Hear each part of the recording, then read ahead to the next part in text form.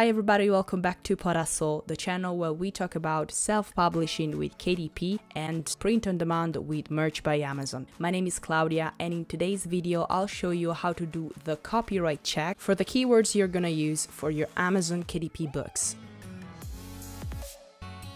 First of all, please put a like to this video if you like this type of content and subscribe to the channel, it really helps me. Now let's start with the topic of today, which is copyright. Copyright is extremely important in the process of self-publishing. You have to make sure that any of your keywords, that is to say words or combination of words that you put inside the book, on the cover of the book, or also images that you put on the cover or inside the book are not copyrighted. First of all, let's go check Wikipedia for a precise definition of copyright. Copyright is a type of intellectual property that gives its owner the exclusive right to make copies of a creative work, usually for a limited time. The creative work may be in a literary, artistic, educational, or musical form. Now let's go back to Amazon.com. We are publishing books, so we have to make sure that anything that's inside or outside the book, that is to say on the cover, it's not a clear reference to someone else's artistic work. Anything that has to do with music, movies, with TV series, with books, any artistic type of work is off limits.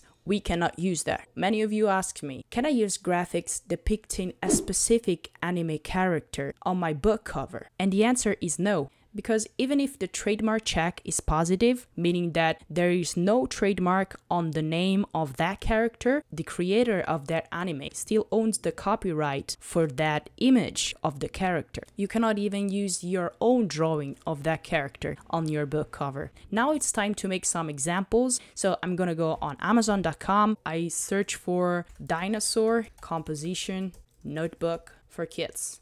So in this case, we got Dinosaur, composition notebook, Dinosaur cute white ruled line composition, notebook dino gift for kids, boys and girls. So when you're browsing for keywords and looking for something that's profitable, you have to make sure first that there is no trademark on those keywords, and second of all, there is no copyright. I have already made a step-by-step tutorial on how to make the trademark check for your books. I leave the link here, so if you haven't watched it, after you finish this one, you can go and check the other one. So let's just browse up here and take a look at the results. We got composition notebook, Dinosaur, cute white ruled composition notebook, Dino for kids. So this is actually the same author, so probably used the same keywords, the same sequence. Composition notebook, cute, trendy, Dinosaur white ruled paper notebook, pretty white blank line workbook for teens, draw and white journal for kids, and so on. Let's, for example, check this one, because this is not just a simple Dinosaur composition notebook for kids. This author actually used like a funny quote, ready to crush kindergarten, and then he targeted some specific keywords in his niche. So dino, dinosaur, composition notebook, kids, grades, K2, primary, draw, story paper, and so on. So the first thing I want to do is to check the trademark. And since I've already made a video about that, I'm going to be doing the trademark check very quickly. I go here on the tmsearch.uspto, click on basic work March search, and then I'm going to write my keywords. In my case, it's ready to crush kindergarten. I click on submit query. And when you get this message, it means there is no trademark on these keywords. So you're good to go. You can go back to your product and continue your trademark check. You should do your trademark check for each and every one of these words. But as you can see, these are all generic words like dino, dinosaur, composition, notebook. So I think they're not risky. I always check on everything, but for the sake of this video, I'm just gonna skip to the copyright part. And you want to make sure that this phrase is not related to someone else's work. That is to say a movie, a song, or a book, or any other type of artistic endeavor. So what I usually do is go on Google, and here I just type my keyword and then click on search. Now, what happens if the keyword is copyrighted is that as first results, you should see references to someone else's work, like for example, a Wikipedia page or a website. But as you can see, the top results on this page, as well as the final ones, are related to print-on-demand platforms that are selling this type of shirts with this quote, "ready to crush kindergarten." And what it means is that this phrase does not belong to anyone or is not a part of a bigger project, a song, a movie, or it's not a quote of a TV series, it's not a reference to a fictional character of a book, and so on. Now, we cannot have 100% guarantee that this phrase is not copyrighted because we unfortunately don't have a copyright database as we do for trademarks. But we can use common sense and say that since everybody seems to be using this type of phrase on all types of products, but mainly t-shirts, we can assume that this phrase can be also used for books with no problem. Because if it was copyrighted, all these products eventually and all these accounts would actually end up being deleted by the platforms like Merch by Amazon, like Etsy, like Spreadshirts, T-shirt Palace, and so on. You can see there's so many different platforms of print on demand that are displaying this type of product that we can pretty sure be safe and go on with publishing this quote. Okay, so let's go on and make a second example. I've already checked for something that is actually copyrighted, and I'm going to type the keyword here, Mermaid composition notebook.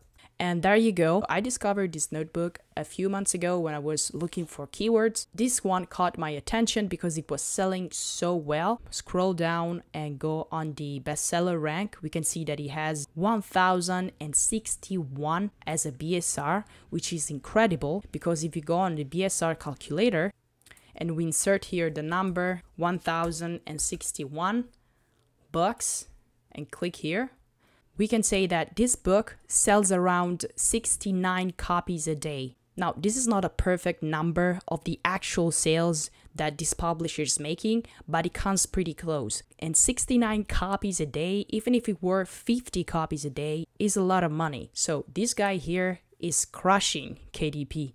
So my first reaction when I saw this BSR was, wow, I want to make a mermaid composition book as well because this one is selling so well. I just want to make something in the same niche, targeting the same keywords. And so as a next step, I analyzed every single keyword in this title. And so the first one is mermaid. It's a pretty general word, so there's no need to check that out. But Naya really caught my attention because I don't know what Naya was, if it was a reference to a mythological creature or just a random name of a mermaid. Since I didn't know that, I took this word, copied it, and the first thing I did was to do a trademark check on it. And so I went on this platform, as you saw before, I pasted here the word and I clicked on submit query. As you can see, there are many results. Many of these are dead, so it's not a problem for us. And some others are combined with the other words. These are not a problem as well. And the rest, I've already checked them all manually,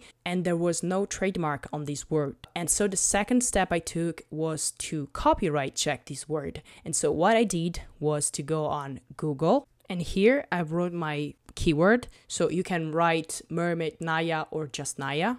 In my case, I want to make this easier, so I'm going to go for mermaid Naya. And there you go. Now you can see the difference. In the first example with the Dinosaur composition notebook, the first results, and actually all the results in the first page, were links to print-on-demand platforms that were selling that shirt with that quote, meaning that no one has rights on that quote. In this case though, the first two links are two Wikipedia pages about this Naya mermaid. So what I did was clicking on the first one, and I discovered that Naya is a mermaid from the TV show Mako Island of Secrets. There is no discussion. We cannot use mermaid Naya in a title of our book because we are infringing on someone else's copyright. in my opinion, it's better to play safe and do not use any reference to a specific character, whether it's from TV or a movie or a song. Simply do something generic, like the one we saw as the first example. It was a simple dinosaur, and at this point you could even say, well, this book has been selling for 3 years now, making a lot of money to the self-publisher, and nothing has happened. This is still live and the publisher still got his or her account. But please keep in mind that having a book gone live does not mean our book is safe. There's always the chance that maybe the company or the creators of this show will contact KDP asking to put down this product, and as a result of that, KDP might not only take down this book, but also terminate the account of the publisher who made this. So always follow the rules, do your trademark check, do your copyright check. And my final advice would be, if you find a profitable keyword and you make both the trademark and the copyright checks and still you have some doubts, do not publish. Do not publish the keyword with that book, because working safe on KDP means earning so much more money over the years than working like this and choosing to pick copyrighted or trademark keywords. Yes, you may earn a lot of money in the short term, but what you actually need is a long-term vision, and that is way more money, on my opinion. So if you like this video, please put a thumbs up, subscribe to the channel, and if you want to receive notification in the future when the next video is out, click on the bell. Having said that, see you in the next one.